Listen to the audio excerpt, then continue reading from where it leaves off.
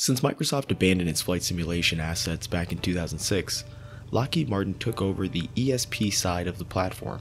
The ESP platform is used as a commercial simulator base and has a mission that is to provide the deepest and richest training and development tools for both commercial users as well as software developers in the flight simulation genre. This sort of openness with developers has allowed not only smaller up-and-coming developers to create businesses to sell to consumers as well as other businesses, but also allows them to increase their proficiency and capabilities using the Microsoft Flight Simulation platform. Their focus has always been developer feedback first and foremost because developers create the tools for their mission. Fortunately, Lockheed Martin threw a bone to the community in allowing its commercial simulation platform to be opened up for training and academic purposes. Those with real-world training needs as well as academic fields of study that were related to aviation were both accommodated. Today is the most expandable and large platform that Lockheed Martin has ever aspired to create. And so it's my pleasure to give you my first look at P3D version 4.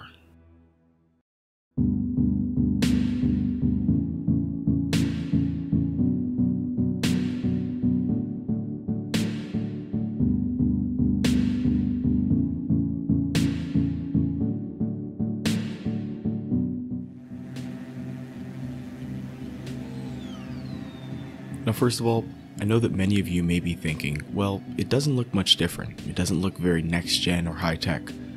But after this video, hopefully you'll be able to see why V4 opens up a new world to not only developers, but also core commercial clients of Lockheed Martin alike.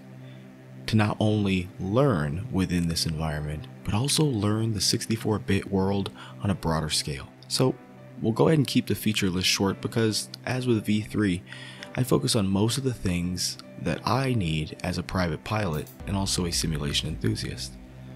Now, as you'll soon see a little bit later, there's still a great value proposition in P3D version 3, so don't go on installing it just yet if it's your primary sim. However, we will be talking about the key changes in the simulator. Now, it's a little bit too early to talk about performance, but I do have some of the frame rate counters up in some of the shots that you can look at in the top right, and of course we won't be talking about VAS. We will be looking at the broader platform, understanding how expandable it is, and trying to get a glimpse of what the future of P3D will look like. So with that said, let's get started.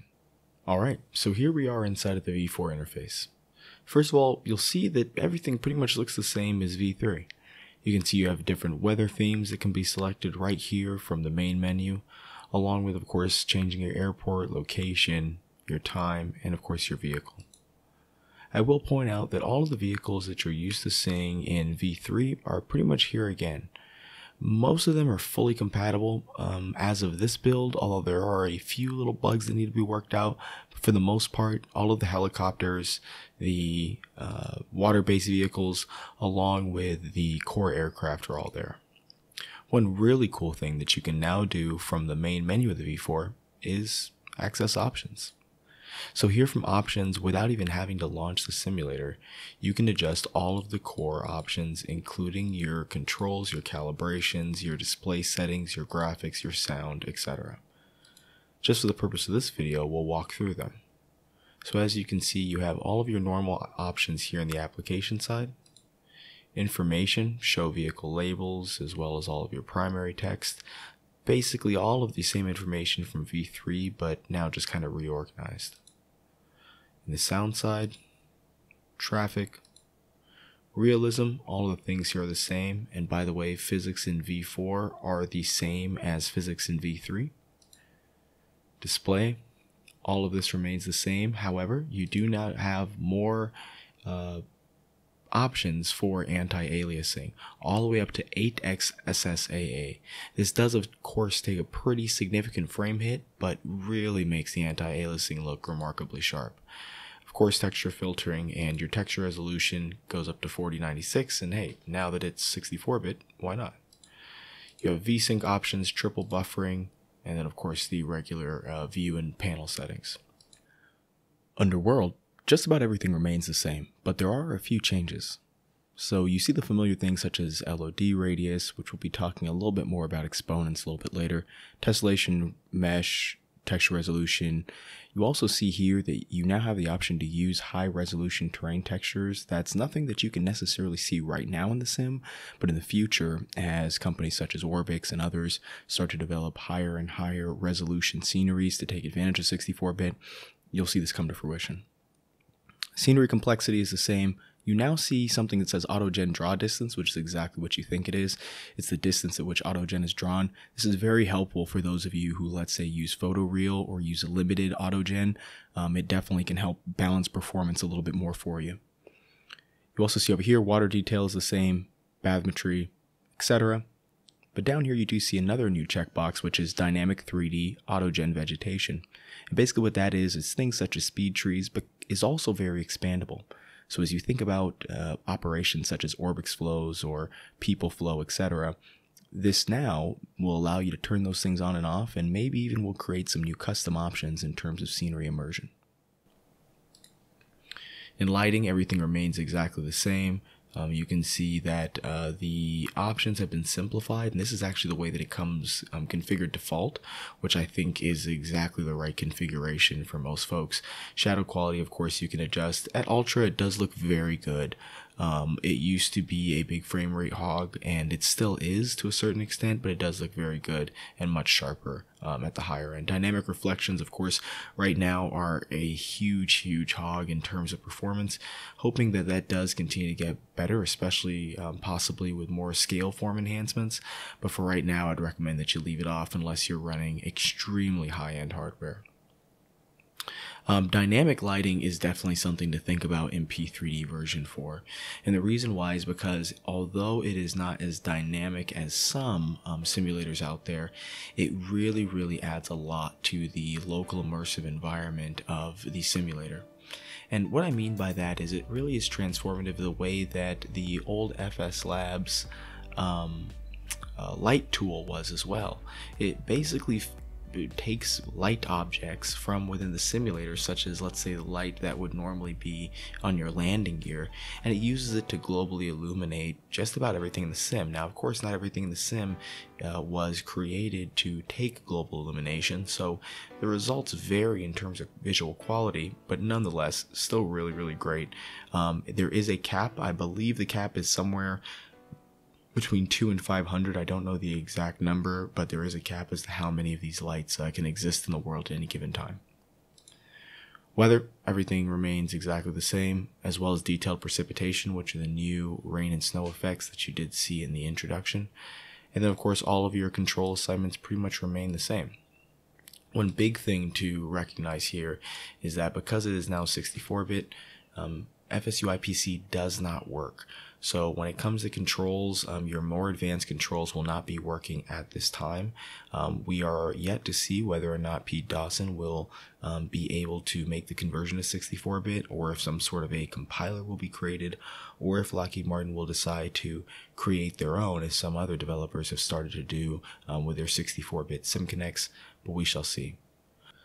So as we start the conversation about compatibility, let's start by saying that even as the latest 64-bit sim, it already has the greatest add-on compatibility and selection.